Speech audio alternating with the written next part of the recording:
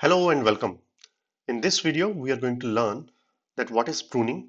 We will talk about static pruning, and then we will learn about what is dynamic partition pruning. I am assuming here that you already know what is partitioning in Hive and Spark. If you don't know about it, then please see the relevant video on my channel. Let us understand pruning with an example. Suppose you have a table which have a huge amount of data.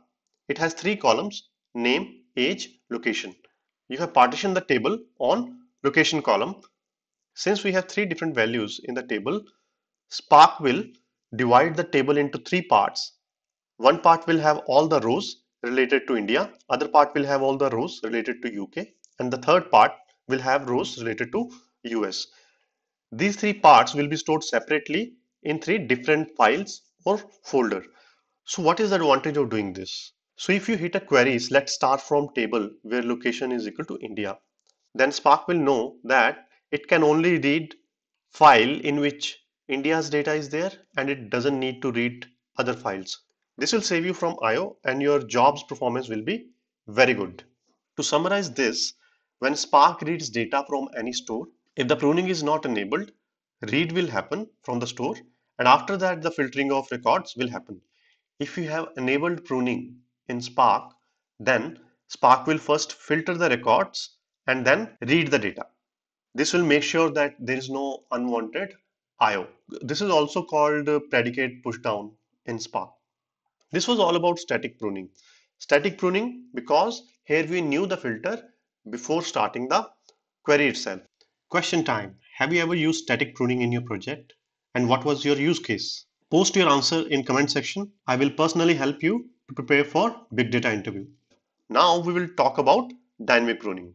Suppose you have a table which has data of all the COVID patients in the world.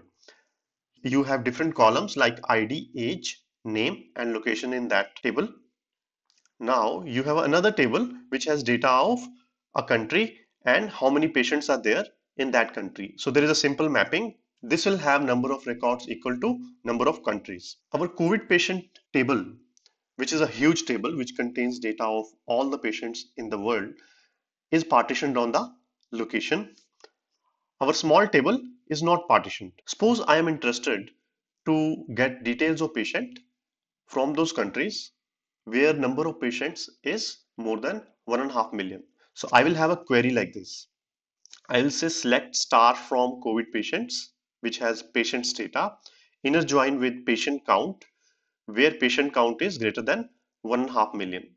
So in absence of any kind of pruning, Spark will try to run it like this. Spark will read the data from smaller table. It will apply filter condition, and then there will be only US and India because in our previous table only US and India had more than 1.5 million patients of COVID. Then Spark will try to join this with the bigger table. So the problem here is that the filter condition is on smaller table. Even though our bigger table is partitioned, we are not able to take advantage of any kind of partition pruning because the bigger table is partitioned on location column and our filter condition is on number of patients.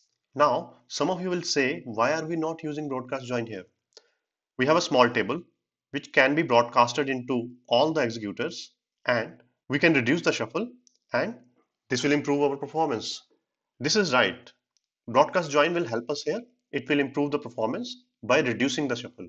But broadcast join will not help us reducing the I/O. So we have multiple executors. We have a copy of small table on all the executors. Spark will still be trying to join small table with the partition on each executor. We are not skipping any partition reading here. To increase the performance of my job, I am interested to do the broadcast join. That is the first level. At the second level, I'm also interested to skip reading those partitions in which I know there is no data. This is where dynamic partition pruning is going to help us. So when dynamic partition pruning is enabled, the records which were filtered from the small table. So US and India were the records which were filtered from small table.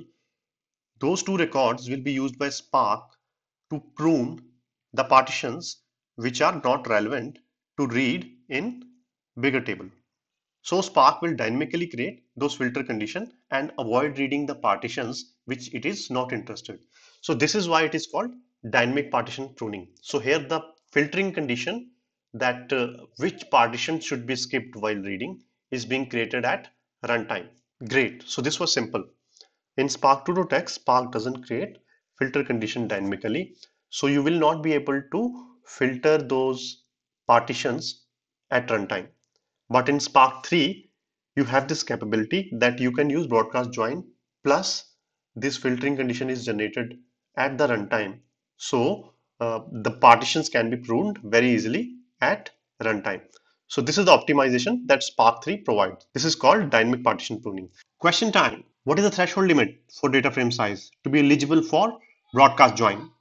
So in summary, static partition can be used to skip unnecessary partitions. In static partition, you will know the filtering condition before running the query itself. But there could be situations when you don't know the filtering condition before starting your query. In those situations, dynamic partition pruning can help you.